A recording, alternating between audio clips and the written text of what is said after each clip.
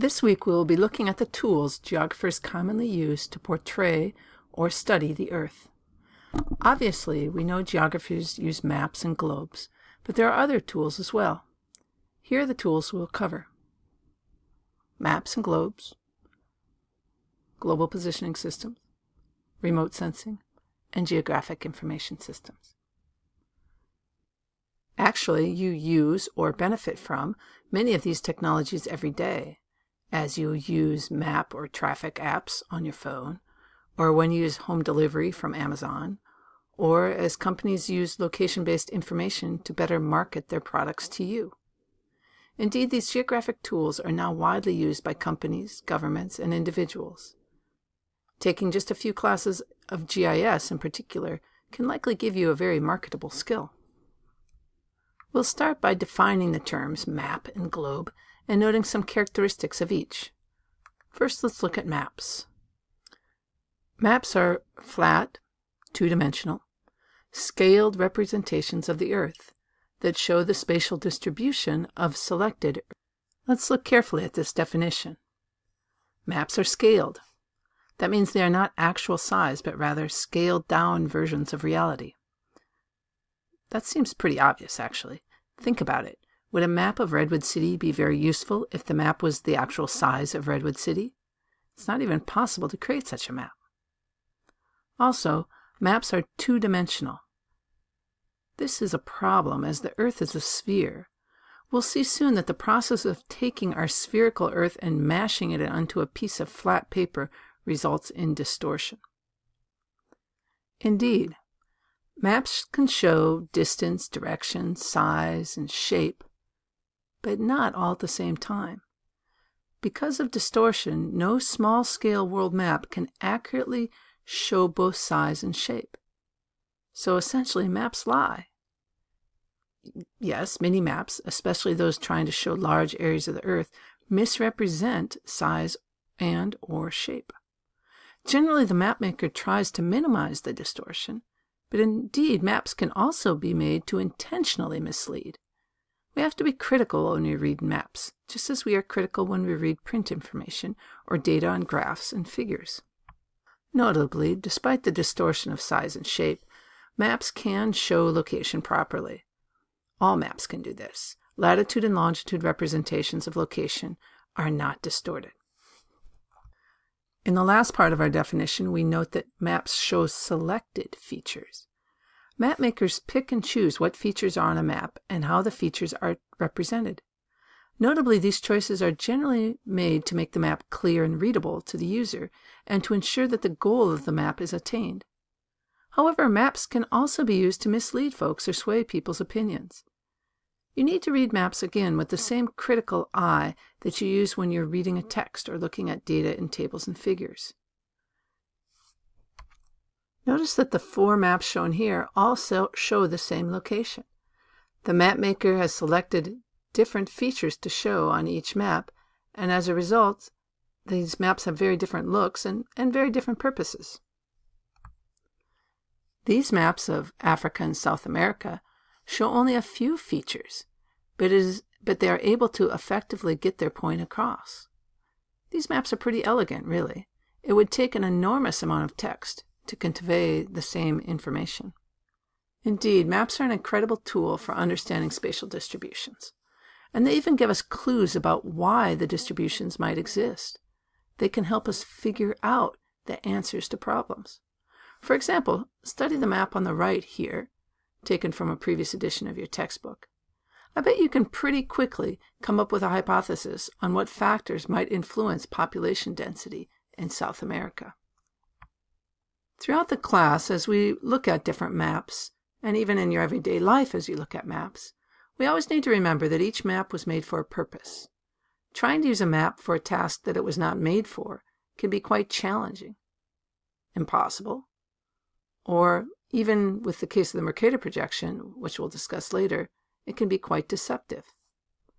Looking at these two maps here, they're both of California, but clearly they have different purposes in mind and would not be very useful for using for something outside of their purpose. One final point about maps. They're generally pretty inexpensive to make, and they're really convenient to use.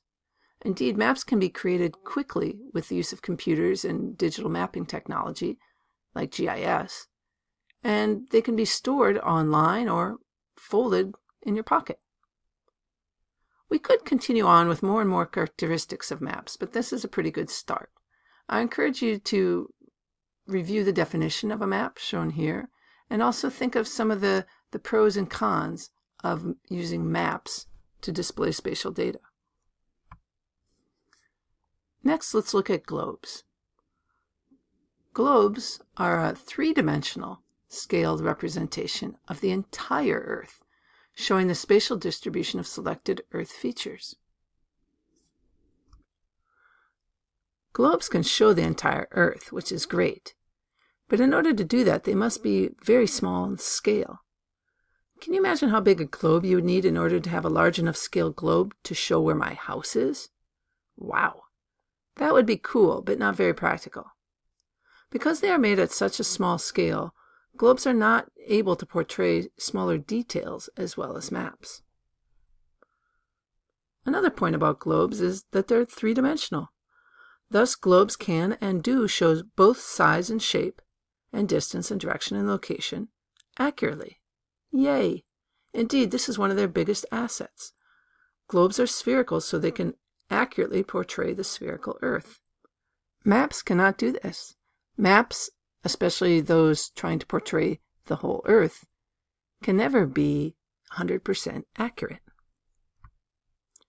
One drawback of a globe, though, is that the user can only see half of the Earth at a given time. This trait makes it difficult to use globes to compare features around the world.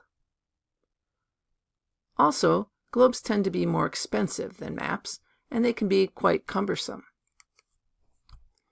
You are probably not going to lug a globe around campus with you, though you'd look really cool if you did. And a larger scale globe would be pretty much impossible to carry around with you. Simply too cumbersome. Just like maps, globes only show selected features, and map makers must choose what to portray and what not to portray on a globe. And also, as we mentioned earlier, by their very nature they're small in scale, so a lot of features simply cannot be presented on a globe. By now you should be able to define the terms map and globe, and also fairly quickly rattle off some pros and cons of using each. Additionally, you should be able to know when and for what uses each might be appropriate. Also, I'll state it one last time here to be very clear, maps are never 100% accurate because you cannot accurately display the curved surface of the Earth on a flat piece of paper. That is, you can't display it without distortion. Larger scale maps that likely cover a very small area can better approximate the accurate portrayal of the Earth, but smaller scale maps, especially those trying to show the entire Earth, always sacrifice something. For example, they cannot simultaneously show accurate shapes and accurate sizes. Now that we have a basic understanding of maps and globes, let's look at one important feature of both maps and globes, the map or globe scale. We noted that both maps and globes are scaled-down representations of the Earth. Thus, in order to understand how the distance on a map relates to the distances in real life, we need to use a map scale.